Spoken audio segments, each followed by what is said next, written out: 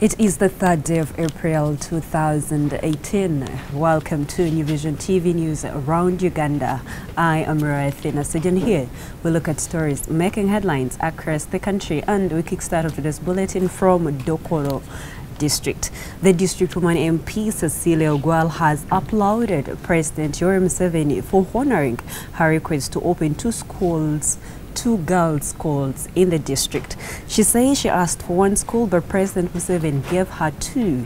This was during the handover of 46 blankets and 92 bed sheets donated by the community of Dokoro North to Agwata Health Center too. Ogwal also thanked the president for tarmacking Sorority Dokoro Lira Road, which she believes is the best in the country. MP Ogwal subscribes to main opposition party Forum for Democratic Change and is one of the commissioners of the 10th Parliament. She said she would not avoid thanking President Museveni because of the two important projects. Domestic items, which included 46 blankets and 92 bed sheets, were handed over to the in-charge of the health unit, Tom Okello, by the team led by Professor Constance Okello Obura of the College of Computing and Information Science at Makerere University. Bad news coming in from Kamuli district. 3 children have been reported dead from measles, and a total of 197 cases have been so far recorded in the district.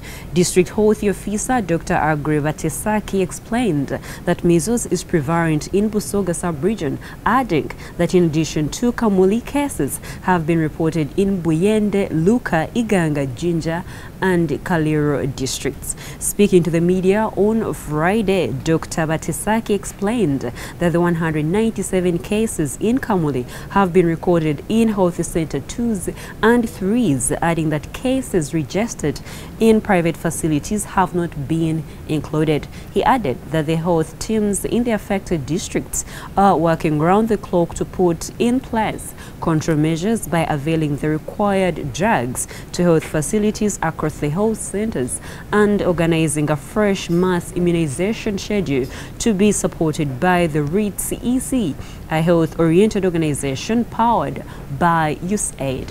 Before we move on to other stories making headlines across the country, let us look at what is making headlines in today's copy of the New Vision. And the headlining story today is over 3,600 SACCOs declared illegal. Also in the New Vision, 59-year-old loses 2 babies over oxygen. More stories from the New Vision today. We have an obituary remembering Winnie Mandela. Winnie Mandela was the ex-wife to Nelson Mandela, and she has died at the age of 81.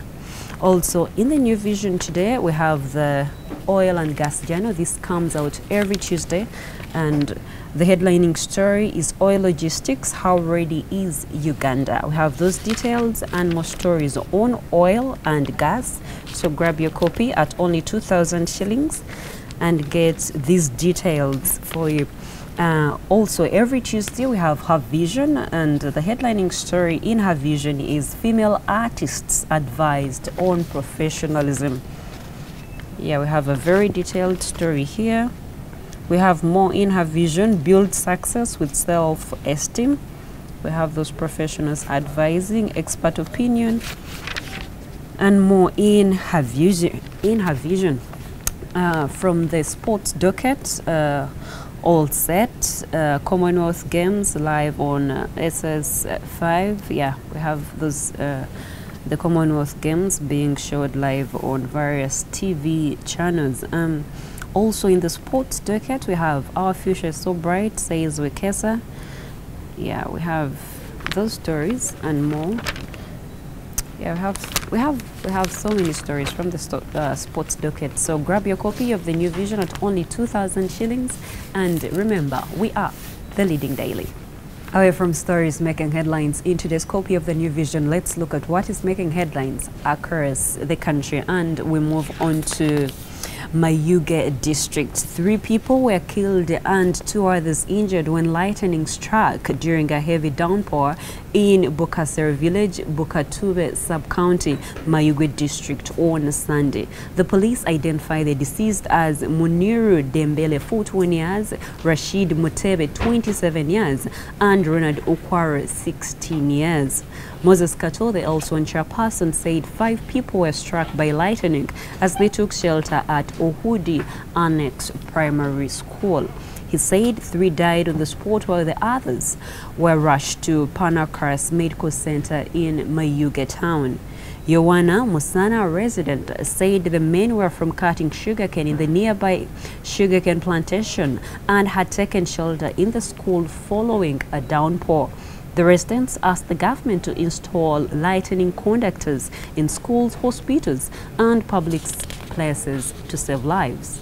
Finally, from Wakiso district, the Speaker, Simon Isuga, has banned a councillor from participating in council sittings indefinitely after he refused to apologize. Ronald Kasidivu, the Democratic Party councillor representing Gombe sub-county, was last Thursday sent out of the council sitting after rejecting the Speaker's repeated calls to apologize to the council. Councillors had tabled a motion demanding that Kasiliv apologizes for misconduct during a session in February where he grabbed a microphone from a colleague, Joseph Luchamuze, from Entebbe B. The petitioner said it was unbecoming of a councillor to grab a microphone and run with it, which turned the council into a market. Yes, and that's all we had for you. Thank you for watching. Be sure to catch more news updates and other programs here on New Vision TV by visiting our website www.newvision.co.ug/video.